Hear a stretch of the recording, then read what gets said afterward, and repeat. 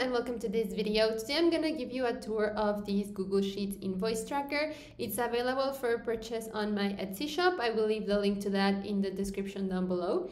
This is just going to be a quick walkthrough of the entire spreadsheet, and then if you want a more detailed explanation of each section, I have a separate video on that, so I will leave the link to that in the description down below. So let's get into it. First, I want to explain the logic. So what I did is I have 12 different sheets right here, one for each month, and then within each sheet you have one for each month, as you can see up here, and then for each sheet you have two separate tables. So you have the invoices table, and then you have the invoice payments table. So what you're going to do is you're going to enter your invoices here.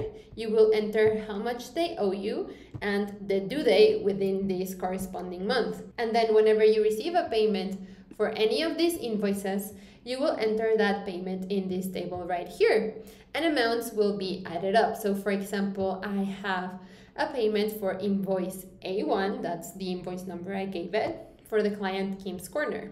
So it's this invoice right here. They owe me $1,000 and they paid $1,000, so it was automatically marked as paid. And then I have a second invoice for Kim's Corner, invoice A2, and she owes $2,000 and she has paid $200 towards that invoice in two separate transactions. So I was able to enter the day that was paid and the amount for each of those transactions. And as you can see, these $200 were automatically added up here to this amount paid for this invoice. And if I wanted to pay it in full, so I owe $1,800, I would just do $1,800, and now this invoice was paid in full. So that's the basic functionality of this. So you add your invoices here, and whenever you receive a payment for any of these invoices, you enter it here. It doesn't matter when these transactions were made.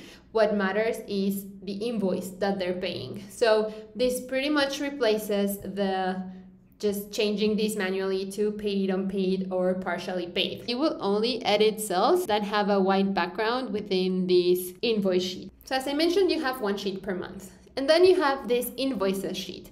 What this does is it's going to pull every single invoice from every single month, and it's going to join it together in this one table. So you're going to be able to filter this table.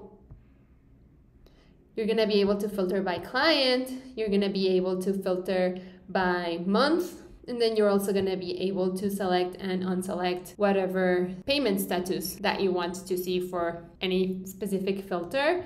And then you can also sort by any column in ascending or descending order. And then if you want to quickly jump into a specific invoice, you can just click this link and it's going to bring you to the corresponding row of that invoice within its corresponding monthly sheet.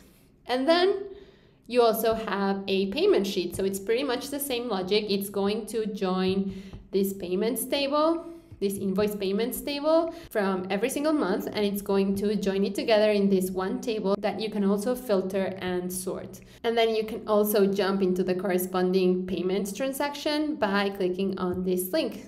So I quickly jumped into this transaction right here.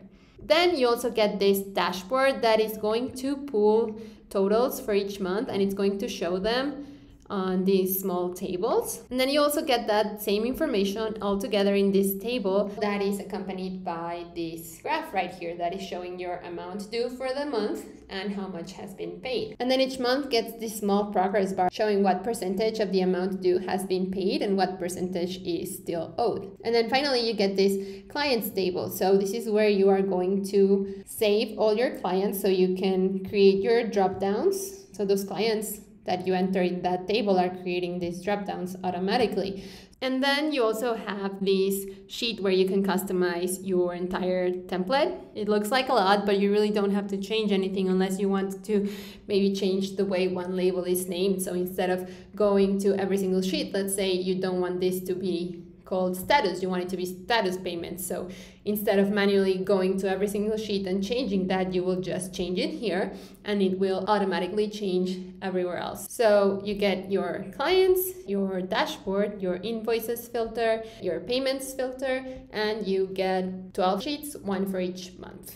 It might look like a lot, but it's actually really simple because most of it is automated. So all you have to do is just add your clients right here, and everything else is optional. And then each month you're gonna add your invoices here, and then you're going to add your payment transactions here. And that's all you're gonna edit. Everything else is read-only.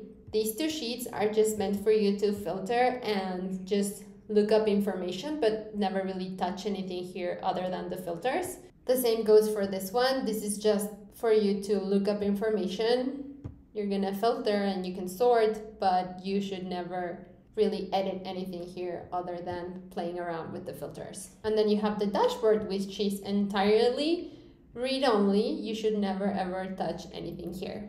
So that's it for this video. I hope you liked it. If you want to purchase the template, you can find the link in the description down below. And if you want to watch a more detailed walkthrough, a more detailed example of how to use this template, you can find the link to that video in the description down below as well. If you have any questions, feel free to message me on Etsy or send me an email. I will be happy to help you.